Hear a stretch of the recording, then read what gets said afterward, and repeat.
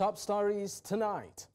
The People's Democratic Party denies appointing Yari Mohammed as acting national chairman. Bayelsa APC suspends Lokpobiri, Lyon, 8 others over alleged anti-party activities. President Bola Ahmed Tinubu, Vice President Shettima console NNPC boss over daughter's death. Senegal's Constitutional Council declares Prime Minister Sonko to run in parliamentary elections. Thank you for joining us. I am Dakpo Adigboye. Let's begin with the leadership crisis in the People's Democratic Party. Nigeria's opposition People's Democratic Party has dismissed reports making the rounds that its treasurer, that's Yari Mohammed, has been appointed to replace its suspended national chairman, Umar Damagum. The party's newly appointed acting national publicity secretary made this known to newsmen at the party's national secretariat in Abuja, saying that only the National Working Committee of the party can make such pronouncements. News Central's Emmanuel Bagudu tells us more. To be innocent. The crisis in the People's Democratic Party has sure taken a turn for the worse following the suspension of the acting national chairman, Umar Damagum. As deputies, members of the National Executive Council replaced their superiors, their first press conference was to intimate citizens on events playing out in the party in a bid to set the record straight. I would want us to have a working relationship, a very cordial one, like you have had with my predecessor. He is not gone yet, he's only on suspension. Like Ms. Chinwe said, within the period of 2 weeks within which he would have interfaced with the committee chaired by His Excellency Taufik Arapaja, he would have exonerated himself of the allegations leveled against him. It was said to be insubordination and disloyalty. Whatever that means, it will be cleared better in the days ahead as the committee meets with them. But I am here to report on duty, nature abhors vacuum. My humble self and my colleague seated right by my side have resumed in that capacity. I know you will agree with us that it's not important to give a day out. We are expected to resume almost immediately in line with the provision of the law and the directive of the National Working Committee.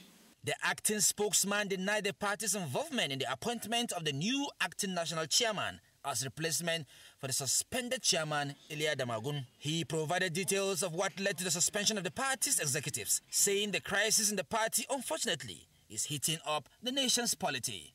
I am sure you are guided by ethics of professional conduct and the rule of engagement. Nobody will just wake up from the wrong side of their bed to begin to churn narrative and then expect the enlightened members of the society to take it hook, line, and sinker.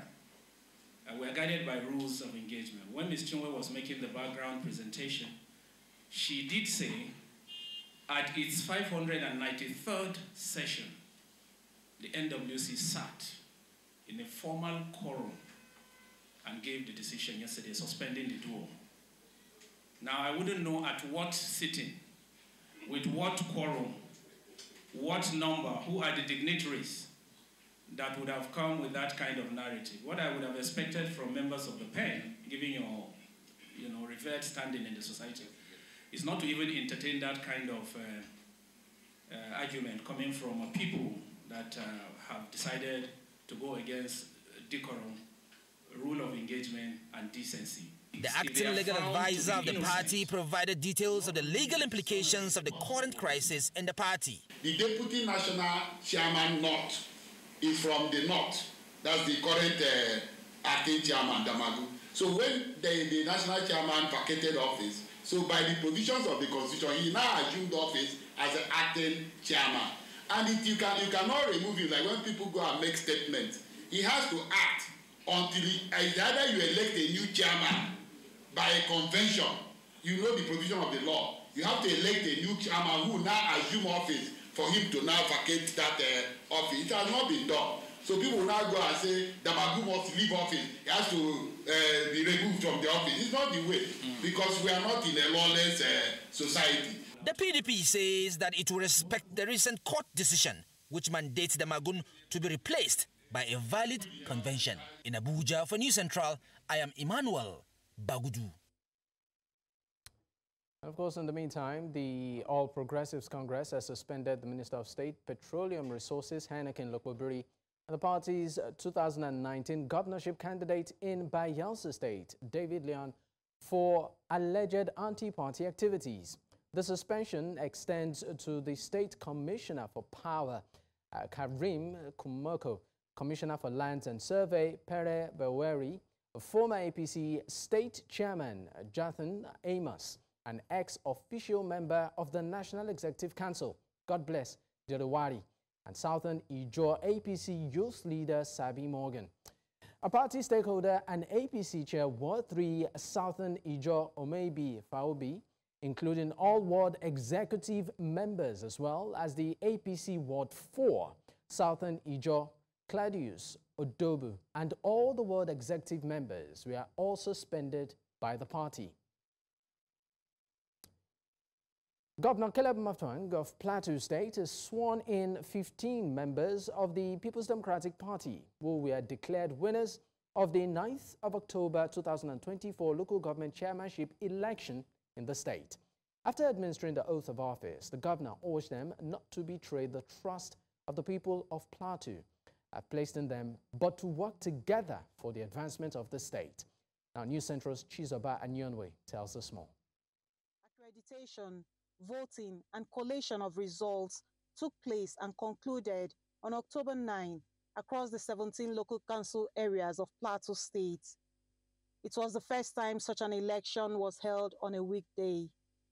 24 hours later, the election results began to trickle in amid tight security at the Placiac head office, with the announcement of winners in 3 separate batches of 10, 5, and 2.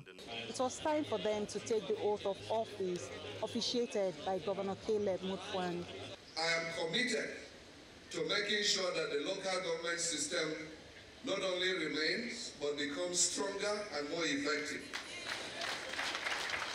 I therefore welcome you on board to join me in leading Plateau State to a new level. That together we will join hands and work for the benefit of our people. We are going to ensure that you have a peer review mechanism that challenges you to give your best. And I can assure the people of Plateau State that we are not going to allow the local governments to be shortchanged. Pledging to contribute to the development of the state from the grassroots was the newly sworn-in chairman of Wase local government area, who spoke on behalf of his colleagues. We continue to thank everybody within the state and call for peaceful coexistence within the 17 local government. And we pledge our allegiance to cooperate to give the state government the vital cooperation needed for us to move Plateau State forward. It was past 9 p.m., but the people of Plateau defied the time to show their support and solidarity. The returning officer for the 17 local government areas, Planji Chishak, expressed satisfaction with the outcome of the October 9 election and promised improvements in future polls. In Jos for News Central, Chizoba Anyui. Kogi State Commissioner for Information, Kingsley Fanwo, said the current administration of Governor Usman Ododo is a cost-cutting one. In an exclusive chat with News Central Television today, he confirmed that frivolous purchases and allowances, particularly in regard to political appointees, have been scrapped. Appointed commissioner in January this year, and up till now, the governor has not given me an official vehicle. And he told us, I don't have an official vehicle from this administration. And, you know, he made it point clear that, look, it is not going to be about the welfare of the people who have appointed to serve. It is going to be about the welfare of the people who have hired him with their votes to serve them. So that is one of the areas in which you cut cost. You can imagine buying Prado Jeeps for 21 commissioners, for many director generals, many special advisors, many senior special assistants, many GMs. It runs into billions of naira. So instead of putting that money there. He also described the relationship between the current governor and the immediate past governor, Yahaya Bello, as cordial and law-abiding, despite allegations of fraud leveled against the latter by the Economic and Financial Crimes Commission. The former governor of the state. I speak for the government of Kogi State, and what I would say is that the governor of the state is a law-abiding leader.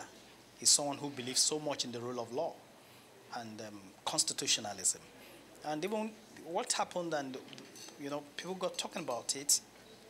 You said you were looking for someone, and the governor said, "Oh, it's not a problem," and he drove him to that place and said, "Okay, this is the man that you said you want to see," you know, and they said, "Okay, he should go." That later they will call him whenever they need him, only for a few hours later to take rifles to the official residence of the governor. That place is not the residence of Yahaya Bello. It is the residence of the governor of Kogi State. He took rifles there, surrounded the place, and started shooting sporadically. You know, things should be done in accordance. All right, so let's take you back to a story we earlier told you about the leadership crisis within the People's Democratic Party, where Nigeria's opposition, People's Democratic Party, has dismissed reports making the rounds that its treasurer, Yayari Mohammed, has been appointed to replace its suspended national chairman, Umar Damagum. Now, we also told you that the party's newly appointed acting national publicity secretary made this known to newsmen at the party's national secretariat in Abuja, saying that only the National Working Committee of the party can make such pronouncements. Now, joining us on the news at this time to discuss this further is Jide Ojo. He joins us virtually.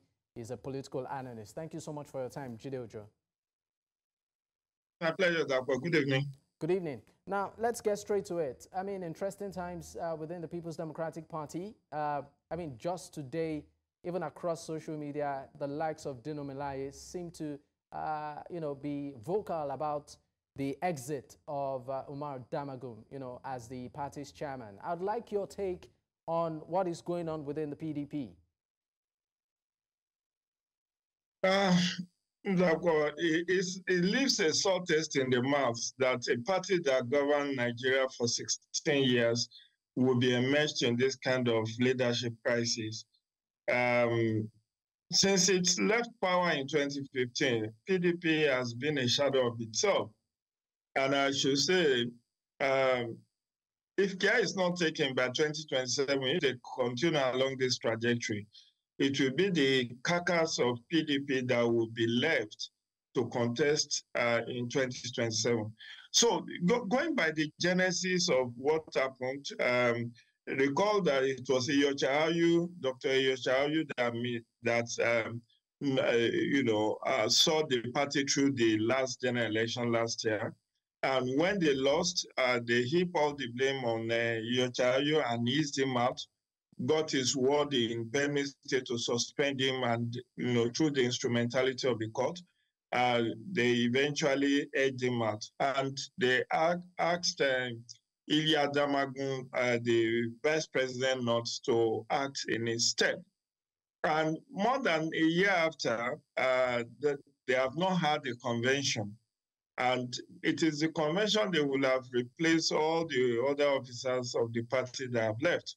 But unfortunately, 3 months ago, or about May, June, when they had the next meeting, they asked Damagum to continue in that capacity as acting chairman, pending when they will conclude all the party congresses from wards to local government to state.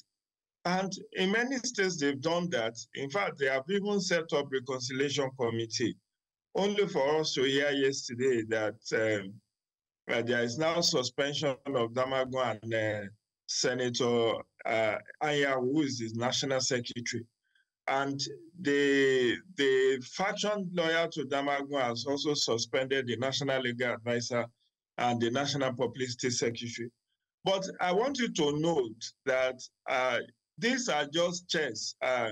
In the chessboard of PDP, they are actually not the dramatis personnel. Those who are drumming disaffection in PDP are not even the people who we are mentioning, because obviously the National Working Committee is divided. I don't want to mention names, but we know, if you've been very attentive, you know that there is one camp of the former presidential candidate and there is another camp of a former governor of a state. And that is what is playing out. And today, talking about that, we've also seen cases where some members have been accused of anti-party activities, particularly in the area of working against the party in support of even the ruling party. So, I mean, looking at all of this play out, and maybe for some, seeing this as some sort of house cleaning, how effective will this go? Unfortunately, it will be very difficult to edge out those people that have been accused of anti-party. I recall, Iyesan Wike has been accused of anti-party, and he has gone to court to obtain an injunction that he should not be suspended, he should not be sacked, he should not be dismissed from the party. And which is what Damagum has also done today with the judgment from Justice Peter Lifu, who has given him an injunction that he should not be removed, he should not be sacked until his 4-year term ends in 2025, December 2025. And so they are now having the courts coming to their aid. And unless you want to go against the ruling of the courts, that's when you continue along the trajectory that you have suspended. You could see that a new national publicity secretary has been appointed, and is now the one communicating to the press. So I think it's just the BOT has come out to say, let everybody sheathe their sword, let them be, while they resolve the issue. But like I said, the dramatis personnel are actually not the one being mentioned. It's a proxy war. There is a faction loyal to a former governor that wants Damagum to stay for their own selfish interest, and there's a faction belonging to the former presidential candidate who also want Damagum to go. And you could see that this is also linked to the developments in Rivers State, where some 27 lawmakers have defected to the APC. And the position that Damagum took and the position that other NWC member took is also part of the whole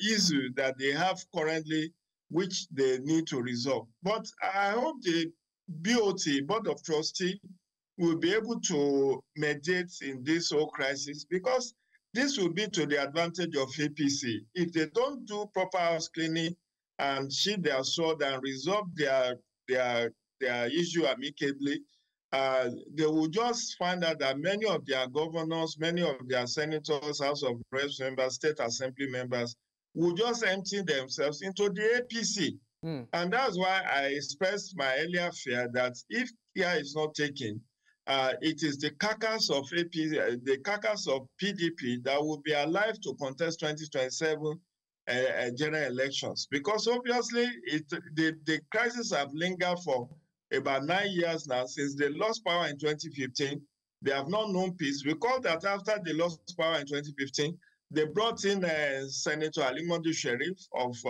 former governor of Borno State, and then they want him out. He didn't want to go. They appointed the former governor of Kaduna State, Mekafi, to head the transition committee, and the whole thing became messy that it ended up at the Supreme Court before eventually they were able to edge out SARS, that's Senator Alimadu Sherif. So now they seem to have patched things up in the lead up to 2023 election by bringing in Dr. Iyochaju, but obviously because of self-interest and not obeying their own constitution in terms of ensuring that the party, the presidential candidate and the party chairman does not come from the same geopolitical zone. That's part of what is plaguing the PDP. Very unfortunate, but I hope they are able to mediate and resolve their issue without much litigation. Thank you so much for your time on the news. We deeply appreciate your insight.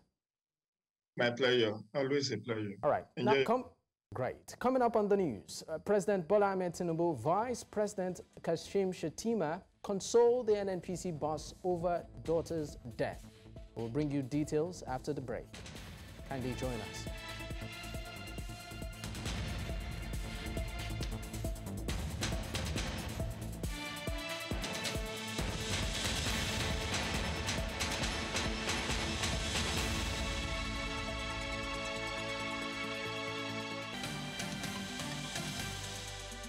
If you have just joined us, you are watching tonight on News Central Television. A reminder of our top stories. The People's Democratic Party denies appointing Yayari Mohammed as acting national chairman. Bayelsa APC suspends Lokpobiri, Lyon, 8 others over alleged anti-party activities. President Bola Ahmed Tinubu, Vice President Kashim Shettima console NNPC boss over daughter's death. Senegal's Constitutional Council clears Prime Minister Sonko to run in parliamentary elections. Let's tell you that President Bola Ahmed Tinubu and Vice President Kashim Shettima on Friday consoled the Group Chief Executive Officer of the Nigerian National Petroleum Company Limited, Mele Kyari, over the death of his daughter, Fatima Kyari. It was gathered that Kyari's daughter, Fatima, died Friday at the age of 25 after a protracted illness. The duo, in their separate messages on Friday, condoled with Kyari, who has been leading the NNPCL since 2019. A statement conveying Tinubu's condolence by his Special Advisor Information and Strategy, Bayo Ononuga, said that the president prayed for the repose of the soul of Fatima and urges the Kyari family to stay strong.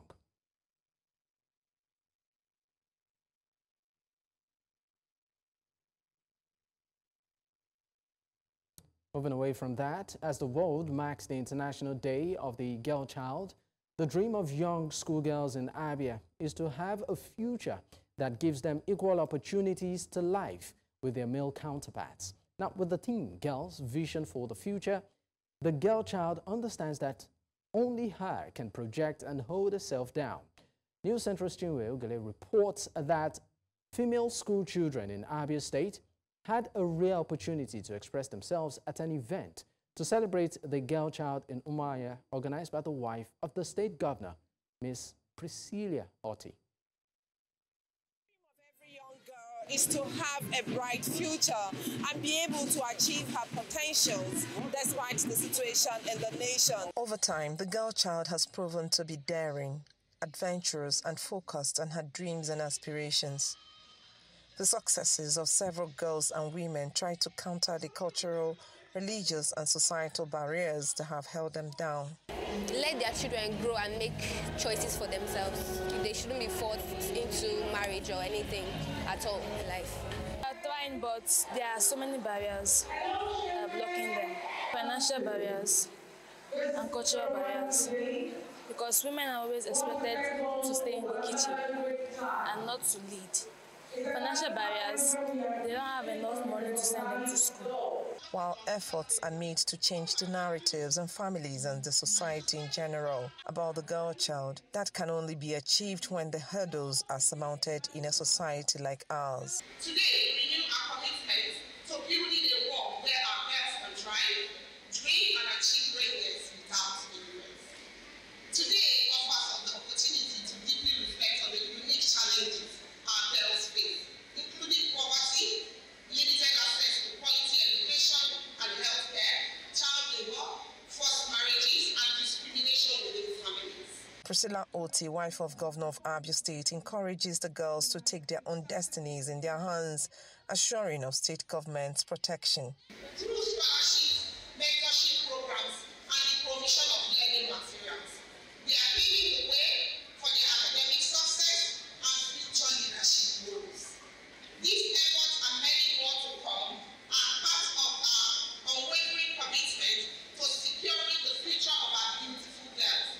We cannot afford to allow them to remain vulnerable. We must take action now to protect, empower, and bring opportunities for them to thrive. To stress the importance of the girl child in the society, Maureen Ahokwa, Commissioner for Women Affairs, says there is need to help the girl child overcome stereotypes that have deterred her growth over the years. Well, the suppression in the society is what makes a girl look like she's the problem of herself. We need to let these girls evolve. We need to tell them who they are. We need to make them have self-esteem. We need to tell the girl child you're important. You know this thing about culture, where, people celebrate the birth of a boy, and then the girl is like, hey, I'm Morogina. You know what I mean? So we're here today to tell the girl child that even if you're the only child born in a family, there's a future for you. Resource persons highlighted impediments to a girl's growth and urged the girls to remain resolute in their pursuit for a better life. Empowering the girl child with adequate education and giving her the liberty to make informed career choices not only instills confidence in her, but helps her evolve and become a force to reckon with. In Omaha for News Central, Chinwe Ugili. To discuss the significance of the day, we are joined by the founder of NAF Foundation, Nafisat Atiku. Thank you for your time, Nafisat. Thank you so much, Dapper, for having me. Good evening. When we say girls in Nigeria should be given the right conditions to thrive contextually, now what does that mean and how important is that for them? Well, thank you so much for that question. You know, International Day for the Girl Child is usually one of my favorite days when it comes to celebrating women. Why? Because I believe that the empowerment that we seek for women, you know, politically, in leadership, economically, climate change, and in every other sphere, right, starts from empowering women, especially when they are young. And that's really been the focus of most of my work. So in terms of contextually, to answer your question, especially when we're talking about, you know, Nigeria as a nation, as a country, we need to first of all understand the challenges that exist towards before girls can, you know, explore their potential to become the women that they are destined to be as leaders in a globalized world. We talk about the impediments to, you know, education in terms of access to finance, to be able to go to school, conflict, banditry, you know, sexual reproductive health. We also talk about the issues of technology. We also talk about the issues of cultural norms and stereotypes, which, you know, in the clip that was just shown from Abia State, we can see participants talking about how social norms and cultural stereotypes do, you know, restrict the potential of these young girls from believing that they can achieve, you know, everything that they set their mind to. It's more of like a social norms re-engineering project, right? Making sure that in society that the different units that exist between the media, to the family, to the educational institutions, to the government, to, you know, the religious institutions have the values and are also inculcating those values in our young women, that they can believe, they can achieve, they can dream without any sense of limit, and also support them and give them the tools, especially technology, in order to, you know, maximize their future and maximize their potential. Because we all know that with the basically AI and technology, we know that we're heading into another digitalized world, and it's important that we equip these young girls with the future to be able to own their you know, their aspirations. Now, what would you consider the most pressing challenges faced by girls in Nigeria, and how do you feel these challenges can be addressed? Wow. Is there just one critical challenge? I don't think so. But, to answer your question, I will once more go back again to the issue of social norms and stereotypes. There are a lot of, I'll give you an example, a practical example, right? I wrote a book in 2019 called Girls Just Want to Run, and that was driven out of my own experience, trying to get involved in politics as a young woman. And I remember being at a stand and, putting my books for sale so that young women could come and read it. And there was a young lady, like around 16-ish, 15, 16, 17 maximum. And then she saw the book and she said, that she doesn't think that she should be involved in politics because, it's not something that she's exposed to, that she was told, young women shouldn't belong in politics.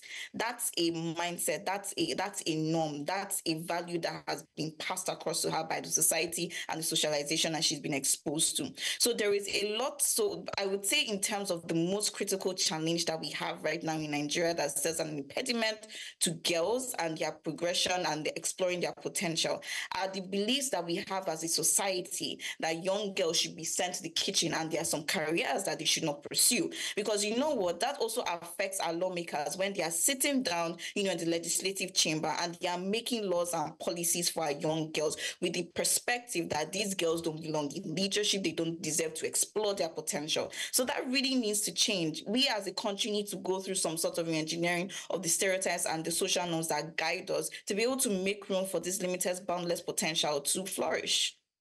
All right, now tell us more about this year's theme and what you feel is the target. So this year's theme, I think for me, and to my own best understanding and on the research that I've done, is centering the voices and amplifying the voices of young girls in designing the interventions that they need. So, it's her vision for the future. It's not our vision for the future.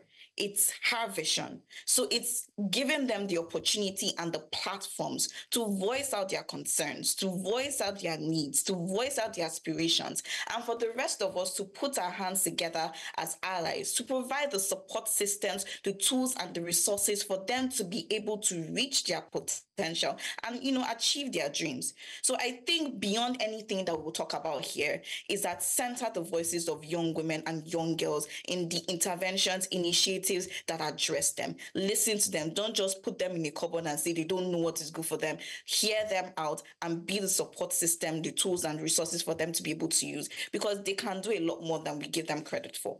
That's my experience. All right. Thank you so much for your time on the news, Nafisa Atiku. You're welcome. Thank you. All right. Still ahead, Senegal's Constitutional Council clears Prime Minister Sonko to run in parliamentary elections. We have details of this and more after now.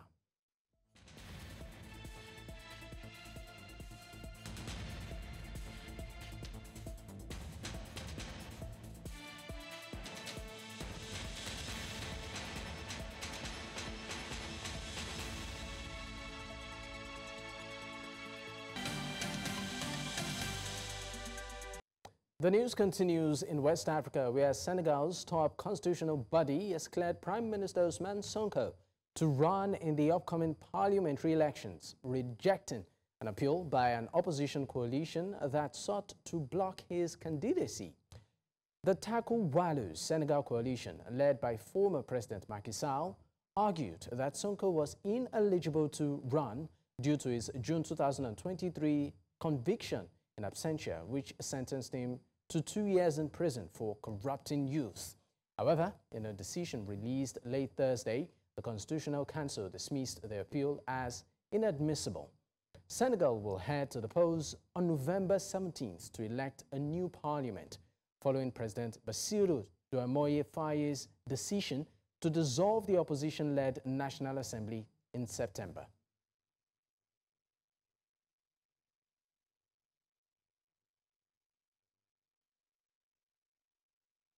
The three-day African Monetary and Economic Sovereignty Conference concluded today in Addis Ababa, Ethiopia, with a focus on empowering the continent through economic self-determination. The event, themed Leveraging Multipolarity Economic Options for Africa, brought together a diverse groups of academics, policymakers, and thought leaders from across Africa and beyond to explore pathways to economic sovereignty. Now, News Central's business correspondent, Perpetual Fasumi Peter, was there unfolding this report. Economic sovereignty, U.S. hegemony, debt restructuring, domestic resource mobilization, climate change. These words and phrases have dominated conversations in the past 2 days. But as day 3 unfolds, the focus will be shifting to de-dollarization and pan-Africanism. But can Africa achieve this? Well, let's get into the meeting and hear what they have to say. My experience is the IFS exposed African countries to recurrent balance of payment crisis, debt crisis, which are, in my view, an inevitable outcome of the long-term deterioration of commodity terms of trade, the growth-crushing borrowing rate, and balance of payment constraint imposed by dollar funding. I once asked an IMF colleague that what would happen to Italy if instead of paying 2% on their debt, they were paying 10% or 15% like African country. His answer was clear: Italy would default. For Dr. Arauz, Africa must also pay attention to the global payment systems. Payment systems are a crucial infrastructure of the global economy and, of course, national economies. But very few people know who are the players behind the global infrastructure of the payment systems. Few people know, for example, that every time you use a credit card out of the 2 major companies, a copy of every transaction is stored in data centers in the United States, that because of the USA Patriot Act, it means that U.S. government agencies, sometimes those affiliated with the military, have access to all of those transactions. Having established that these structures jeopardize Africa's economic sovereignty, what then must the continent do? It is important to de-link the national payment systems, the regional payment systems, the African payment systems from those hegemonic players, so that there can be more sovereignty, more possibility to not only improve the economic situation of the people in Africa, but also to improve the sovereignty of the information related to the payment systems. In essence, monetary integration has become the necessary conditions for effective sovereignty and development in Africa. It also has the potential to accelerate implementation of the AFCFTA, and will bring geopolitical power to the regions, the way the dollar has to the US. It's been over 20 hours of non-stop debate, deliberations, and conversations on how Africa can achieve economic sovereignty. This conference has featured the best minds, economists, professors, even thought leaders from Africa and around the world. However, those who are vested with the responsibility of turning these conversations into policies are not here. Well, it is my hope that when the communique gets to them, they'll do the needful. In Addis Ababa, for News Central, I am Perpetua Fasomepita. Let's join our business desk for the rest of today's business news.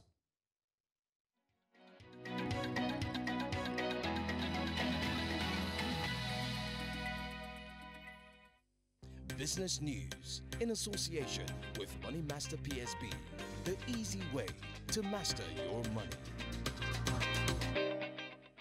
Nigeria has advanced its efforts to capitalize on its vast gas reserves by signing a deal with joint venture partners to support gas to a proposed $3.5 billion Braz fertilizer and petrochemical plant. The agreement, involving Shell, Total Energies and ENI, will provide an estimated 270 million standard cubic feet of gas per day to the plants located in Bayelsa State. Nicholas Agbe-Ella, Permanent Secretary of the Petroleum Ministry, noted that the project is expected to generate at least $1.5 billion annually from exports of petrochemicals and other gas products. As Africa's leading energy producer, Nigeria aims to develop its over 200 trillion cubic feet of gas reserves, boosting exports and industrial supply while ending routine flaring by the year 2030. Meanwhile, Tigran Gambaryan, Binance's head of financial compliance, was denied bail for the second time during his money laundering trial in Nigeria. Detained since February, the American citizen requested bail on medical grounds, claiming he required surgery outside the prison and that his health was getting worse. However, Federal High Court Judge Emeka Nwite ruled that there was no evidence to suggest the Nigerian Correctional Service couldn't manage Gambarian's medical needs. Additionally, the judge noted that Gambarian had not withdrawn an earlier appeal against a previous bail denial, calling the latest request an abuse of judicial process since the appeal was still pending. The trial was adjourned to October 18 following cross-examinations of two state witnesses. In Southern Africa, South Africa's tax authority announced that 21.4 billion rand, that's about $1.2 billion, had been paid out in 6 weeks since a pension reform allowing partial withdrawals took effect. The two-part pension policy aims to balance long-term retirement savings with flexibility for individuals facing financial hardship. The reform is expected to boost domestic demand and economic growth in late 2024. By September 11, just 10 days after the policy was implemented, 4.1 billion rand in withdrawals had been requested. The South African Revenue Service reported receiving around 1.2 million withdrawal applications, up significantly from 160,000 in early September. Under the reform, pension contributions are split, with 1/3 allocated to savings and 2/3 to retirement. And that's all on business news. I am Lekon Onobanjo.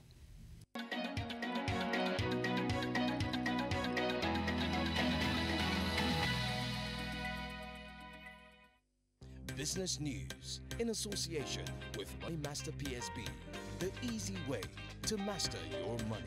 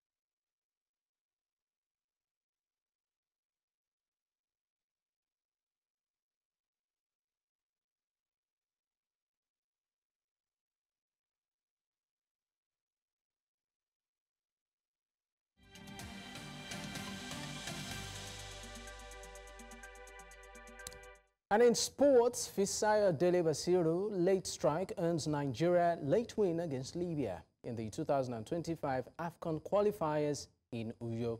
Favor Itua has more updates.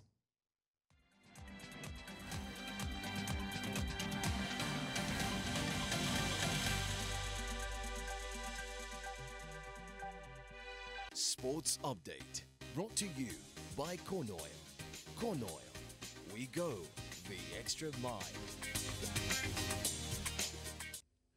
And in sport, Super Eagles midfielder Fisayo Dele Basiru was the hero of the night when his 87th-minute winner ensured Nigeria edged Libya 1-0 in a 2025 Africa Cup of Nations qualifying match in Uyo, Akwa Ibom. The Eagles had labored for almost all the match but could not find a way past the Libyan defense and goalkeeper Murad Al-Wuheshi. Ademola Lookman thought he had opened the scoring for Nigeria in the 83rd minute, but his goal was ruled out for an offside. The win keeps Nigeria top of Group D with 7 points from their first 3 matches after Benin Republic walloped Rwanda 3-0. Nigeria traveled to Benghazi on Tuesday, and another win almost guarantees a place at the 2025 tournament in Morocco. Away from the Super Eagles, Cameroon showed no mercy against Kenya as they beat the Harambee Stars 4-1 at the Japoma Stadium in Douala, Cameroon in their 2025 AFCON qualifier on Friday evening. Vison Abubakar opened the scoring as he converted a sport kick in the 8th minute. Martin Hongla doubled their lead in the 39th minute, and it seemed as though it would be a one-way traffic. Kenya managed to pull a goal back through Michael Olunga in the 41st minute. Brian Mbeumo restored their 2-goal cushion in the dying minutes of the half to take a 3-1 lead. Cameroon continued to punish the visitors as Christian Basogog put them 3 goals ahead in the 55th minute, scoring the final goal of the encounter. The result sees Cameroon remain top of Group J standings with 7 points after 3 games, 2 points ahead of second place Zimbabwe. And now to club football. Moroccan giant Raja Casablanca have appointed 52-year-old Portuguese manager Ricardo Sá Pinto as their new head coach. This marks Sá Pinto's first venture into African football, though he has a wealth of experience across Asia, Europe and South America. Notably, he managed Portuguese giant and his boyhood club Sporting Lisbon. His managerial resume also includes stints in Cyprus, Turkey, Poland, Belgium and Greece. He replaces Bosnia manager Rosmir Vigo, who was dismissed after just 64 days in charge following 6 matches. Vigo's tenure included 2 league defeats in 5 games, which ultimately led to his departure. And to wrap up sports update, American Coco Gauff secured a 50th WTA win of the year with a 6-love, 6-4 victory over Magda Linette in the Wuhan Open quarterfinals.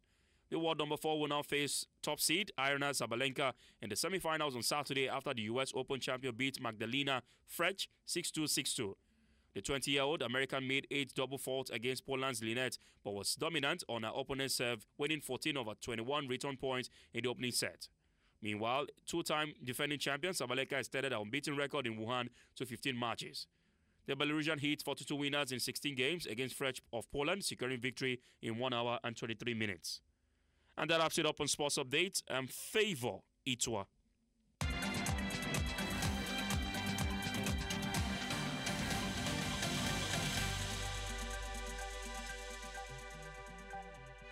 Sports Update, brought to you by Corn Oil.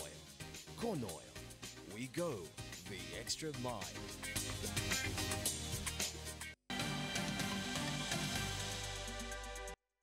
Up next is entertainment.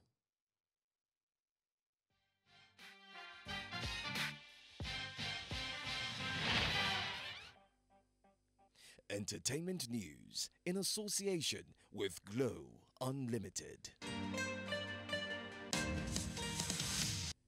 And now in entertainment tonight, Nigerian singer and songwriter Rema has been greeted with a heartwarming traditional welcome from his fans upon arrival in New Zealand.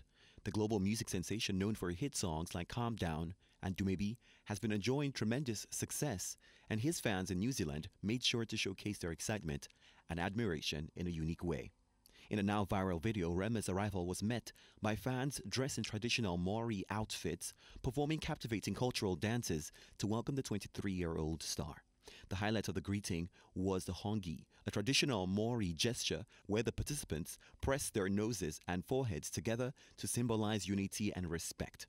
Rema, clearly moved by the warm reception, was all smiles as he graciously engaged with the welcoming crowd.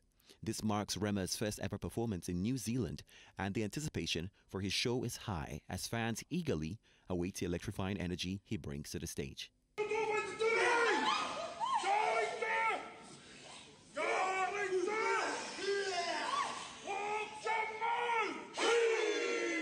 On the international scene, American singer, songwriter, and record producer T-Pain has surprised fans by dropping 3 brand new features across diverse genres, reminding everyone of his versatility.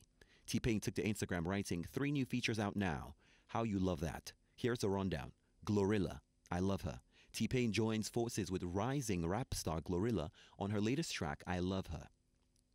Number 2, Love You More. This one features Earth Gang. In this soulful collaboration, T-Pain partners with dynamic Atlanta duo Earth Gang on Love You More.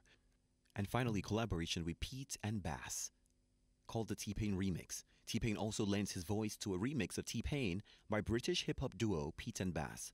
Known for their unique position in the rap world as 2 artists in their 70s, their witty and no-nonsense style mixes with T-Pain's legendary flair, resulting in a fun and unexpected banger. With these 3 features, T-Pain is once again proving his relevance and ability to connect with diverse artists and audiences.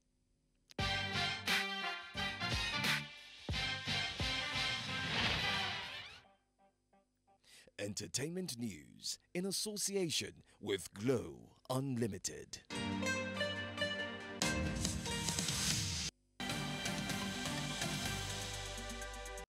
And that's all tonight, but before we go, another look at some of our top stories. We told you that the People's Democratic Party has denied appointing Yayari Mohammed as acting national chairman. Bayelsa APC has suspended Lokpobiri, Lyon, 8 others over alleged anti-party activities. We also told you that President Bola Ahmed Tinubu and Vice President Kashim Shettima have consoled the NNPC boss over daughter's death. And finally, we told you that Senegal's Constitutional Council has cleared Prime Minister Ousmane Sonko to run in parliamentary elections. You can watch News Central live across these platforms: DSTV channel 422, Star Times channel 274, Apple TV, and YouTube. Many thanks for watching. I am Dakbo Adigboye. Good night.